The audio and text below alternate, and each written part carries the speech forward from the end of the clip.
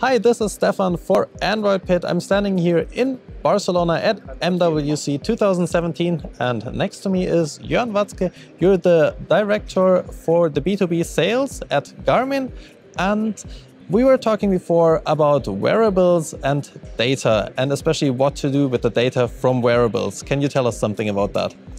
Yeah, wearables are very interested in, and it's a big trend for the user and brings a benefit for the user.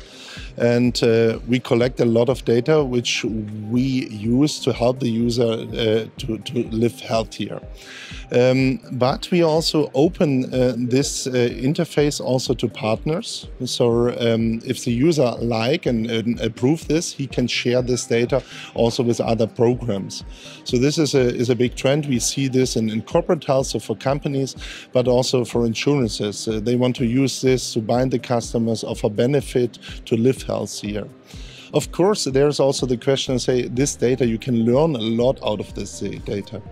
And this is true.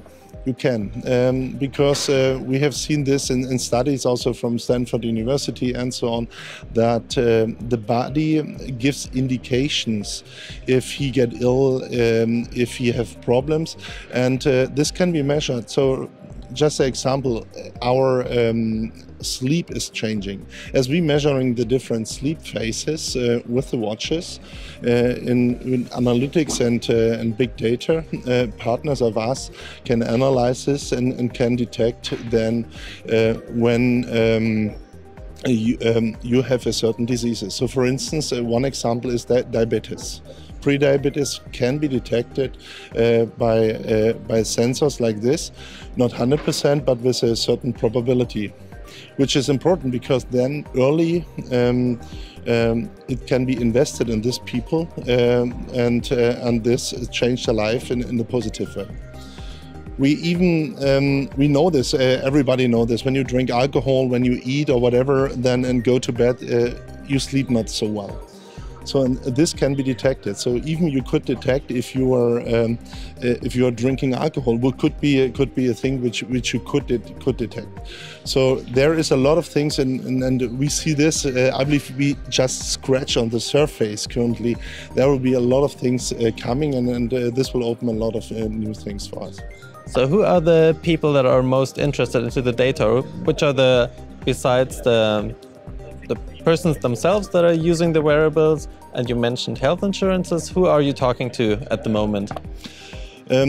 For us, is we have all kind of interest. I mean, in center is always the user. That's important. But health insurances are interested in this one to invest in this field.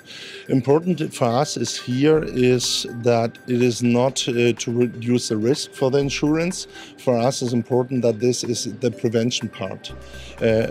So we are working here, especially in areas where, like in the Middle East, where diabetes is a huge issue.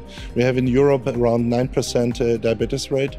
In this region, in Middle East, we have a diabetes rate of 14 till 20%. So therefore, they are investing here, and they have also government programs pushing the health insurances to do something, to make this kind of prevention and detect these people. So that's the main interest here. Okay, great.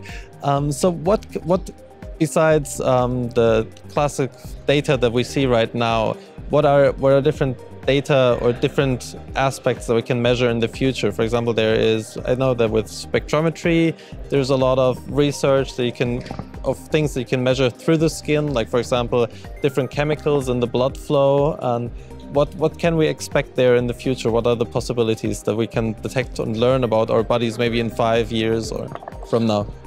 Yeah, if I would know this, I would be happy. I can say our interest is exactly what you described. We want to measure as much as possible to learn more about our body, and it gives advices and help the people to live healthier and get earlier indications. So just when we see our heart rate measurement, I mean, 2 years ago the heart rate on the rest was so good.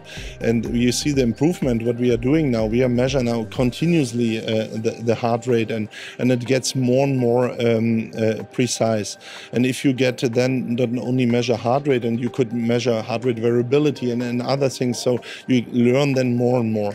And I believe that's the direction the wearables will go. And there's also a trade-off always, is that we still want to make consumer devices. So devices which are small, have a long battery lifetime, and so on. I mean, you can do a lot of these sensors in the big size for medical purposes, but we want to have nice, beautiful devices which will be used. So that's a trade-off, and that's where I believe everybody will work on to get more and better data, which then turns into better services. Okay, great. Thank you very much for that insight, and have a great trade show. Thank you.